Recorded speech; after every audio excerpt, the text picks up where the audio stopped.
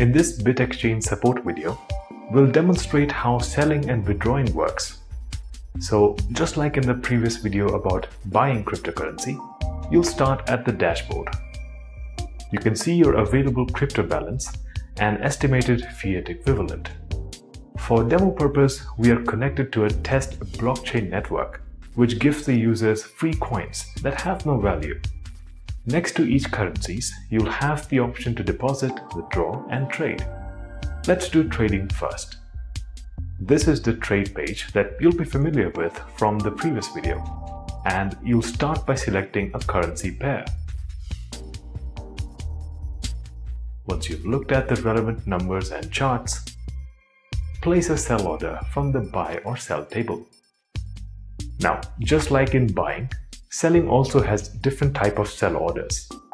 The sell at market price option will place an immediate non-cancelable order that will be subjected to price slippage, but will guarantee a trade. The limit order will let you specify the price you want to pay against the market price, set it higher to fetch some profits in a growing market, or set it lower than the market price to ensure some sale in a low volume market. Limit orders are not affected by slippage, but does not guarantee a sale. You may only get a partial sale as well.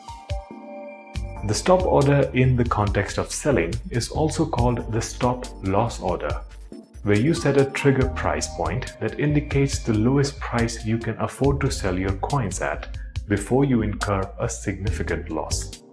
It can also be used to ensure profits if you set it higher than the market price. A stop order becomes a market order at the specified trigger point, and as such guarantees a sale, albeit with some slippage.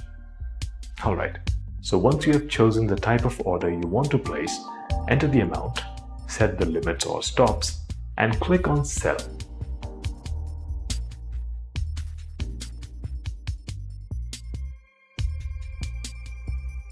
Your order will show up on the exchange order table.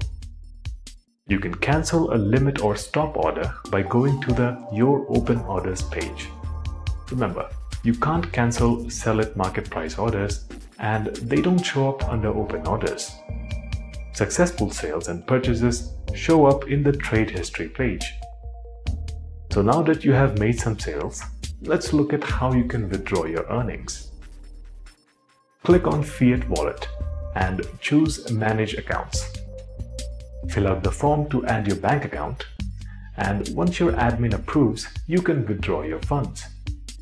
The admin makes the transfer and notifies the user. You can check the status of the withdrawal process from the dashboard. In the next video, we will cover sending and receiving cryptocurrency directly to your BitExchange crypto wallet.